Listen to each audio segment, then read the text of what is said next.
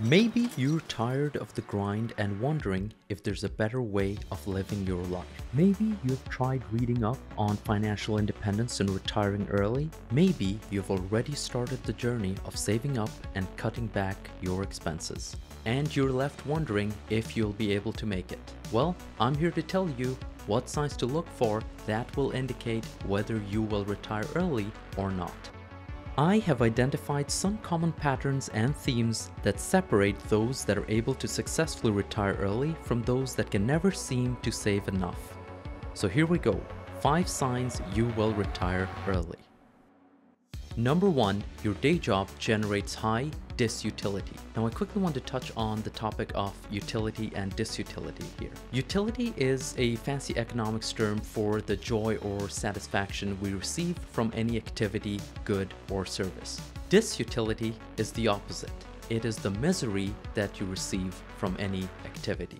A shopping trip, or the purchase of a fancy car, or a nice dinner out all generate utility. But it doesn't necessarily have to involve spending a lot of money. Gardening might produce utility for many. Reading a good book will do it too. A pleasant walk in good weather or a strenuous hike in bad weather may both yield utility for different people. Now this brings me to your day job. A job can yield varying levels of utility for different people. Even for a job that a person would quit if they won the lottery, that individual may actually find their job somewhat interesting or very tolerable versus someone else. A good way to see this is not whether or not you hate your job, but to what degree you find it tolerable. Factors including but not limited to a relaxed workplace, short commute, respect from peers, autonomy, strong social relationships at work, that is to say, good work friends, and good work-life balance can all generate positive utility from working, even if that work is not someone's passion. Conversely, a lack of many or all of the above factors can create disutility from work, that is, bring you misery. Therefore, one sign that you will retire early is just how great of a disutility your work generates. How much misery does your work cause you? If it is high, you may very well decide that it's a better idea to save up and leave the workforce as fast as possible. Number 2, the opportunity cost of working your day job is very high. Ask yourself this: what would I rather be doing? While there are many valid answers, there are many invalid answers too. Answers like sitting on a beach, not commuting, playing video games all day are not things you want to do per se, but rather things you want to do as a reaction to your day job. They are things you'll get tired of fairly quickly. When I talk about what you'd rather be doing, I'm talking about something that you absolutely want to do. Something that is your calling, but you are not able to pursue it due to pragmatic considerations. Every minute that you spend not doing this thing is a dull pain that lives with you constantly. I've heard people say that they would continue to work if they won the lottery. These are individuals who really haven't put a lot of thought into what they'd rather be doing. Essentially, the opportunity cost for them to continue working at their day job is very low. There's nothing else that they yearn to do. Do you ever yearn? Yearn? Do I yearn? I yearn. They have not really thought hard about it. Here's another way of thinking about it.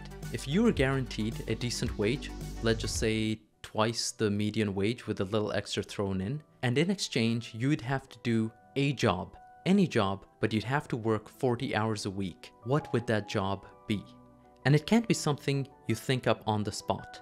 It has to be something you have thought about, perhaps even planned, or are already doing at a low intensity. In summary, people who do not have anything that they would much rather be doing will continue to work their day jobs even if they are not passionate about it. And the need to retire will be less strong, if not non-existent. Number 3, you think of opportunity costs when you think about money. You think about opportunity costs whenever you think about spending money. For me, a $10,000 expense today is equivalent to an $80,000 expense 20 to 25 years from now. Similarly, a $100,000 saved today will be worth $800,000 in 25 years. Consider a car purchase. You can buy a $15,000 car that gets you from A to B in relative comfort, or a $55,000 car that also gets you from A to B, but also gives you status. What is the cost of this status? The status you get from driving a $15,000 car versus a $55,000 car. Well, the price difference is over $250,000 in inflation-adjusted terms over 20 to 25 years, after taking into account opportunity costs, more expensive maintenance, more expensive gas, and more expensive insurance for the more expensive vehicle. It might be worth it for some as long as they know what they want. For me, I'd rather take the money. Now I know not all expenses can be avoided, but those who retire early are very cognizant of opportunity costs when they spend money. Remember, every dollar spent frivolously in your 20s is $4 borrowed from your 40s. Number 4, you have low adherence to convention. This is a big one. How much do you value the opinion of others? Can you live in a way that no one around you is living? Are you okay driving an old car, living in a modest place, wearing simple clothes, and eating modestly? How much does external validation matter to you? And how much of your self-worth is determined extrinsically? Are you okay not being seen? Do you seek validation? Do you often do things to impress others? Your answers to these questions will determine how likely you're going to be to build substantial savings and retire early. And finally, number 5, you are introverted. Now this is somewhat related to the previous point. Introverts are okay with being by themselves. Social interactions generally require money. A study found that introverts need to spend less on luxury goods to project status, at least when low-income groups of introverts and extroverts are compared. The findings suggest that extroverts compensate for having low income by spending more on items and experiences that reflect higher status. Introverts tend to find joy in cheaper, solitary activities such as watching a movie by themselves, reading a book, working out, cooking, etc.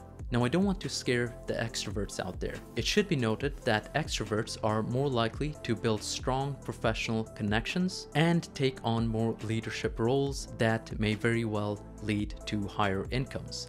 And if these individuals are able to stay disciplined and translate those higher incomes into higher savings, they'll also be able to create substantial savings and thereby retire early if they want to. So, to conclude, how much do you want financial freedom? How much do you value your time? Is the promise of the life you want greater than the comforts of the life you have? Is the pain of not living the life you wished you were living greater than the security of the life that you are living now? Remember that ultimately it's not about money, but rather time. How much of it you have and how well you spend it. If you enjoyed this video, please like and subscribe. Thank you very much. Cheers. It should be noted that extroverts are more likely to build deeper professional collection. Fuck me.